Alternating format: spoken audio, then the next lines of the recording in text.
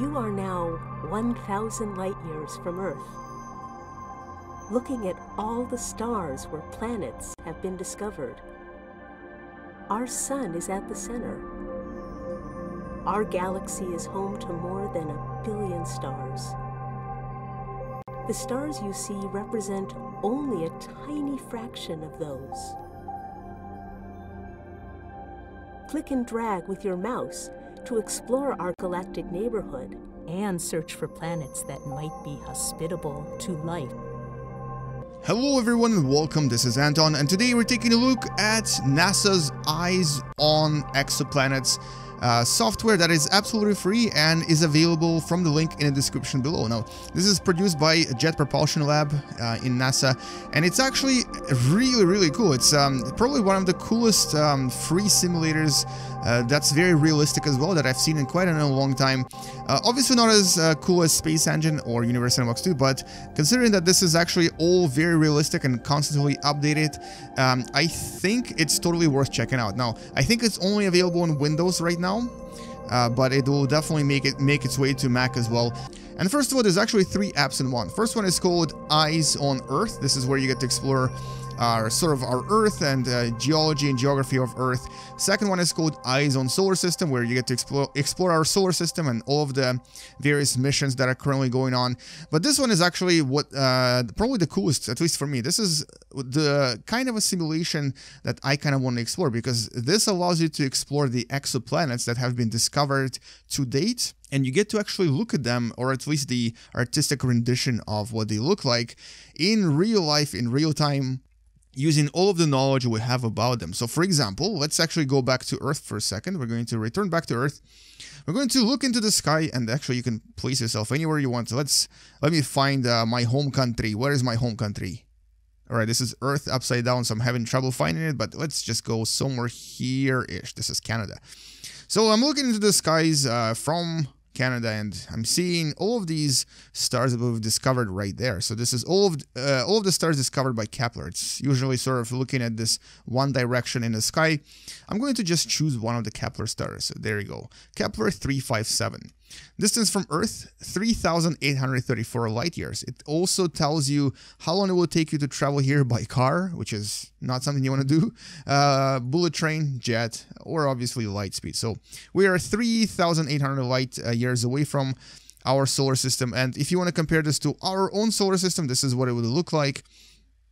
And it also shows you the habitable zones, and you can see that none of the planets have been found in the habitable zone yet, but the planets that we have discovered around Kepler 357 are these 3 objects. So this one is the closest to the habitable zone, and unfortunately this is a hot Jupiter, so it's a hot gas giant. This one here is also a hot Jupiter, and I'm guessing the last one is probably a hot Jupiter as well. All right, so all 3 of these are gas giants, so that's not going to help us. We can possibly go back to Earth and try to find another star. And what you can basically do is go through all of the 1,962 planets that we currently have. And this number is actually, it goes up. It goes up almost every day, because as we discover new stars and new planets around those stars, those planets will be added to the database that is updated as soon as you start the program. It goes online, it searches for updates and tries to download them. So essentially, this is how this works. And I personally think it's actually pretty cool, pretty awesome. But you can obviously look at the other objects in the solar system as well. You can kind of go through various really cool discoveries or publications that have been recently discovered. You can see what stars we have recently found, what they actually have around them. You can kind of follow along all of the really awesome terrestrial planets that we have discovered and possibly try to point them out in the sky. And then if you have a telescope, maybe even see them yourself. Here's actually the more recent discovery of a gas giant, Jupiter-like planet around a star code OGLE 2015 BLG, blah, blah, blah, blah, blah. There's also Kepler discoveries here. There's quite a lot of Kepler discoveries, and you can kind of go through this entire thing of what Kepler has discovered throughout its years of service.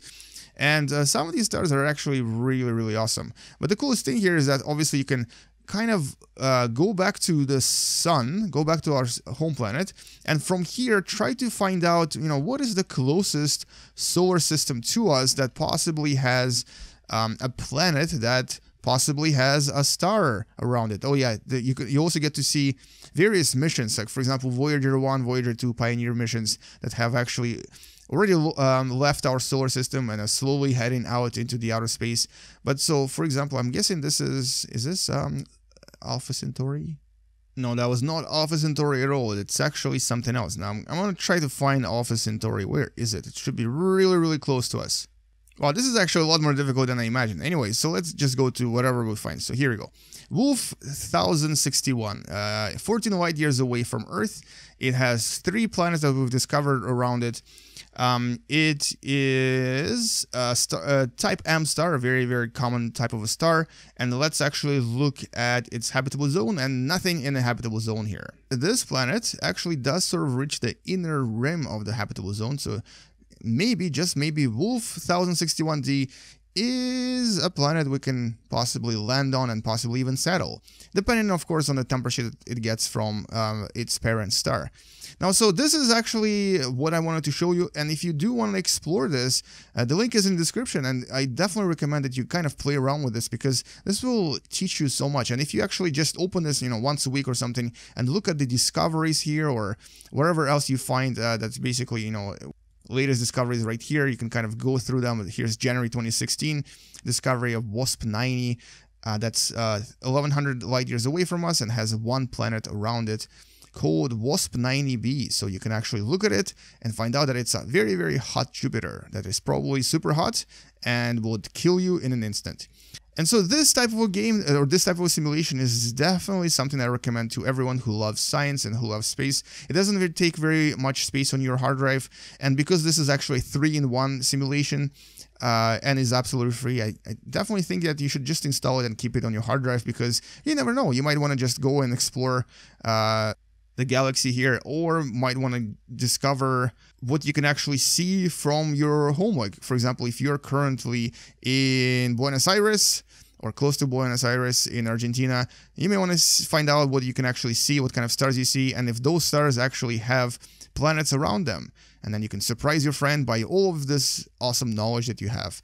And so here's a star called, I believe it's pronounced Fomalhaut, but I'm not particularly certain here because I never needed to pronounce this name. But yeah, there you go, a known planet type. What can it be?